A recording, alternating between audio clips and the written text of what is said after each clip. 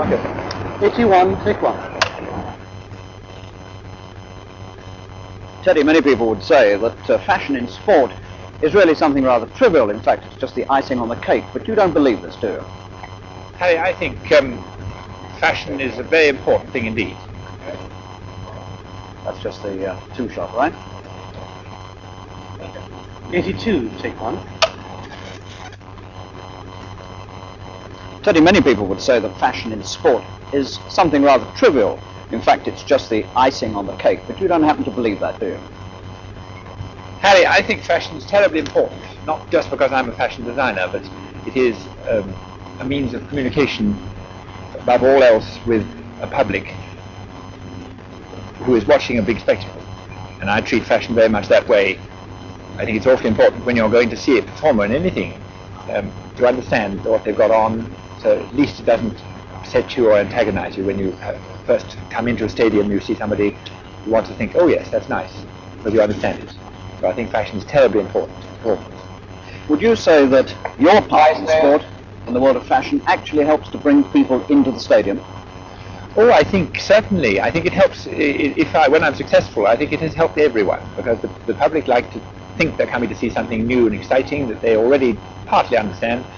The performers have told me innumerable times that they feel they're going to give a better performance because they're confident in their appearance.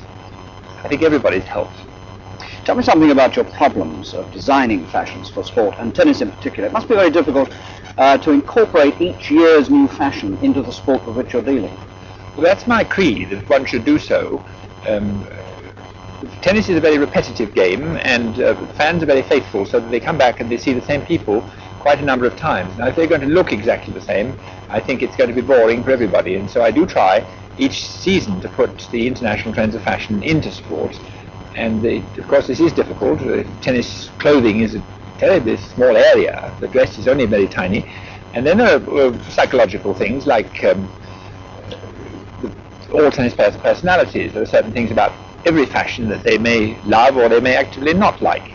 So it is a job, but then I think everybody has a job to do, and most people have difficulties in the job somewhere.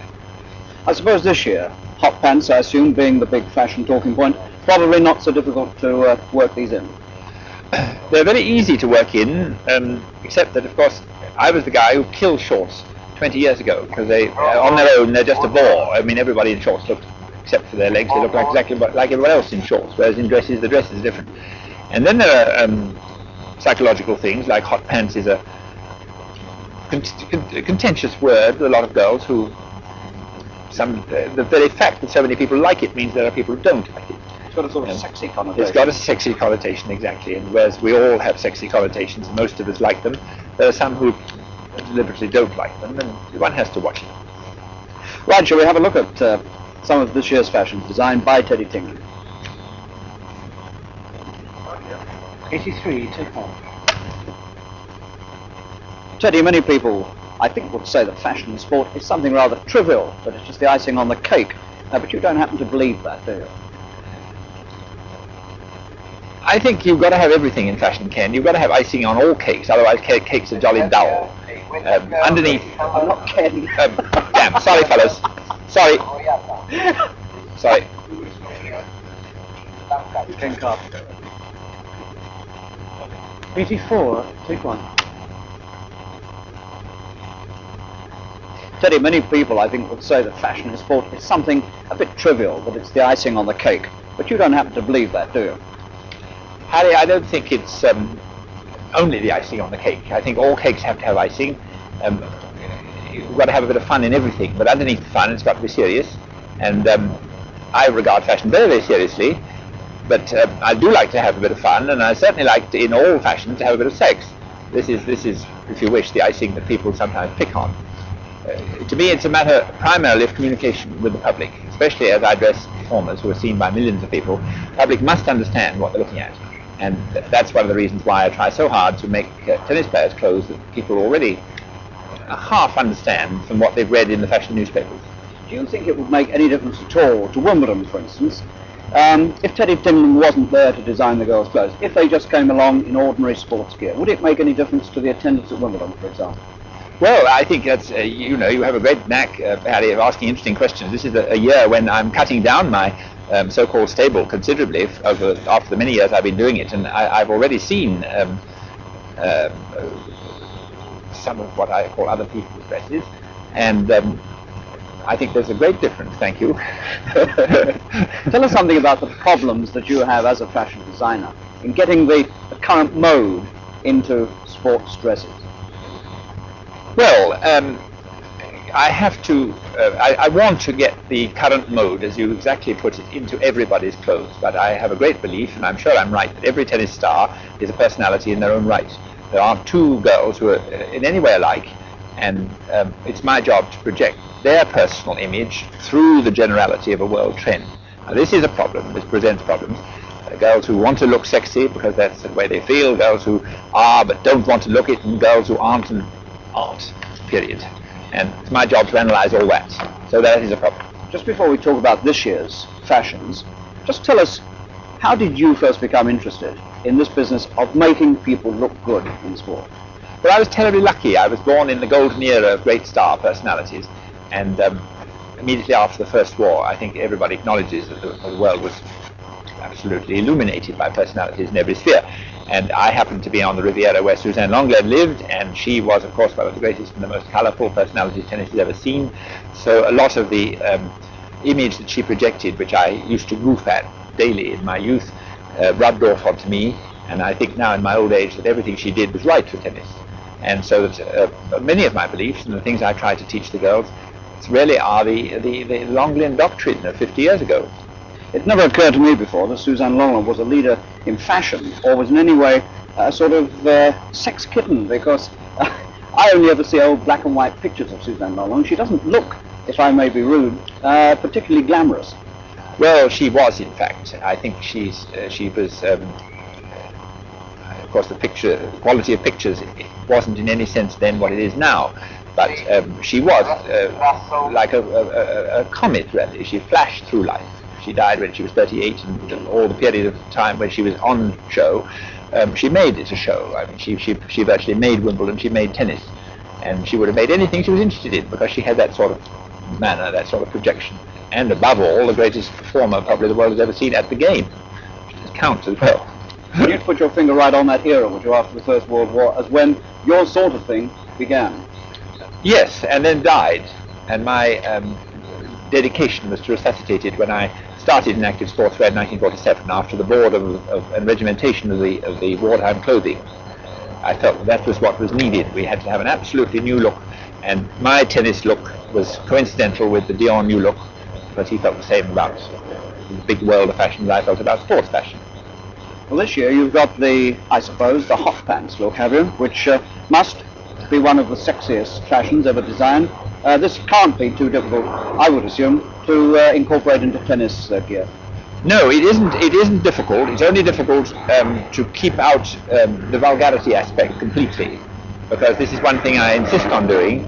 And again, like beauty, vulgarity is in the eye of the beholder, and one has to be very careful to just play it down the middle and be sure that the girls are able to project the, if you wish, sexy appeal that 85, take one. Well, this year, I suppose, Teddy, the theme must be hot pants, which surely is one of the more sexy fashions that's hit us in recent years, but not too difficult, I imagine, to incorporate into tennis design. Well, I'm having a few problems, Harry, but I don't really admit them. One has to have, I don't know whether one can describe it as controlled sex. The borderline between something sexy and something vulgar is terribly sensitive and very, very hard to define. I think vulgarity is like beauty. It's in the eye of the beholder, and it's my job to assess what the beholders are going to either condemn or enjoy. In the Gussie Moran era, which is now 20 years ago, good gracious, I was accused by many people of putting vulgarity and sin into tennis. I had letters telling me I had put sin into the fine old English game of tennis. Well, okay, so that's the way a lot of people thought about it. And I don't want to feel that hot pants are sinful, but I know quite a lot of people hate the word, and so my tennis girls wearing shorts, and if somebody thinks it's more exciting to call them hot pants, well, good luck. When you say that some people don't like calling hot pants, do you mean players themselves? Oh yes, certainly. Oh yes, certainly. I think you know, as I said in the beginning, some girls are sexy and don't want to talk about it. Some girls want to talk about it and aren't, and some people are genuinely both. And the clothes have got to reflect this. All right then, let's have a look at some of the sinful 1971 Teddy Tinling designs.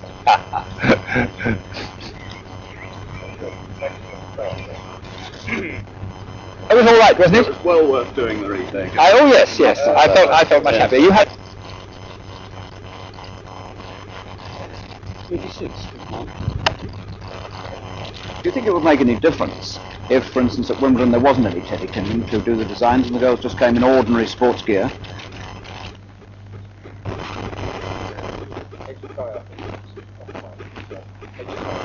Yeah. Want to do that one again? Do you think it would make any difference at Wimbledon, for example, if there wasn't any Teddy Tinling to do the designs and the girls just came in ordinary sports gear?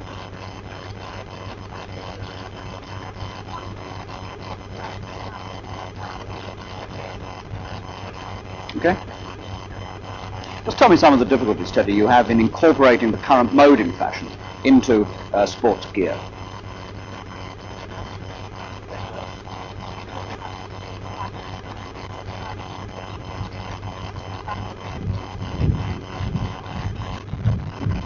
Well, before we look at this year's designs, Teddy, tell me how you became interested in bringing fashion into the world of sport. Before we look at this year's designs, Teddy, just tell me how you became interested in bringing fashion into the world of sport. Right? It's not quite what it was, but it's right, isn't it? Yeah, okay.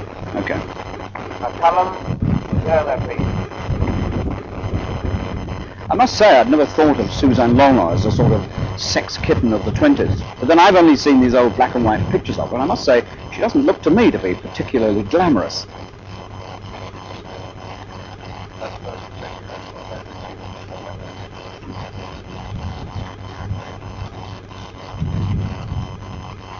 Well, I suppose this year the fashion is hot pants, a rather sexy fashion, but they're not difficult, one assumes, to incorporate into tennis design. Okay. Well, this year I suppose the fashion is hot pants, a pretty sexy fashion, but I suppose not too difficult to incorporate into tennis design. This year's theme right through the whole collection is mauve, and again on a matter of communication, because everybody's been wearing mauve right through the day and most of the night. Julie Heldman has got sort of what one might describe as a tunic with slits in it over short stroke hot pants, and she's always had a particular feeling for butterflies, so we put a butterfly on her tunic, and she has some rather pretty butterflies also on her shorts. Is that okay? Yeah. That's enough, isn't it? Yeah. Take two.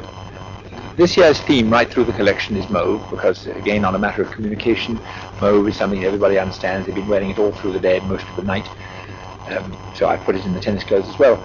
Julie Hellman's wearing a sort of tunic, one might call it, with slits around the hem, and over it, over shorts come hot pants. She's always had a particular feeling for butterflies. I've used them with her before.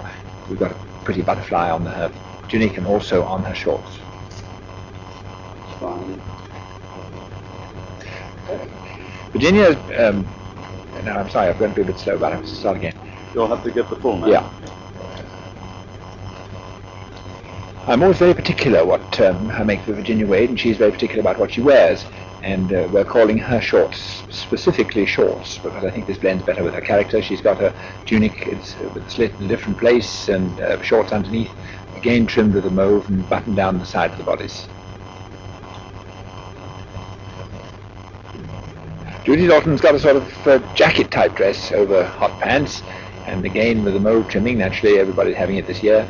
It's been very interesting working for her, because she's a much bigger, broader sort of mentality than some of the players, and I have to express quite a different image in her clothes.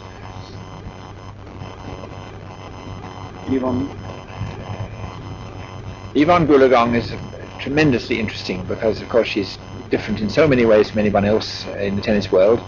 She's got a very, I think, very pretty little scallop dress. She's not quite used yet to wearing much colour, and therefore I have to control myself and make her more white dresses. But this one is a tunic over hot pants and scallops all around the edge of all the edges.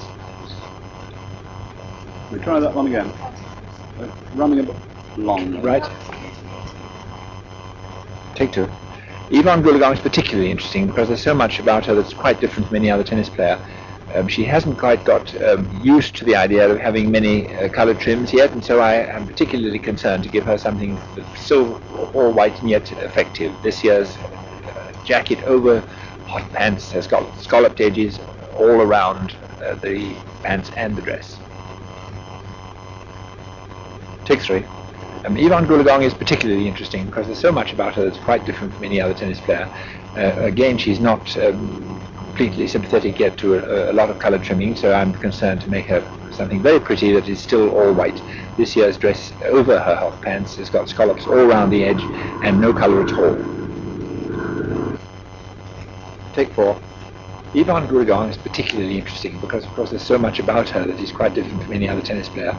Again, she's not quite sympathetic with much colour in terms of trimmings, and so I've been concerned to make her all white dresses that are still pretty. This one has scallop trimming all around the edges of her dress and her hot pants. You sure?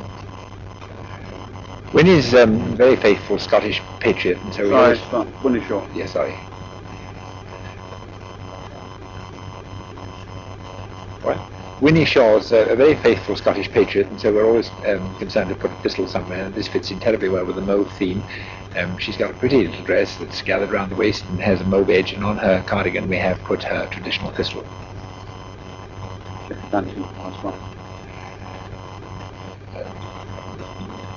I'm very sentimental about Cherry Panton because she is the niece of Joy Mottram, who started all this in the early years after the war.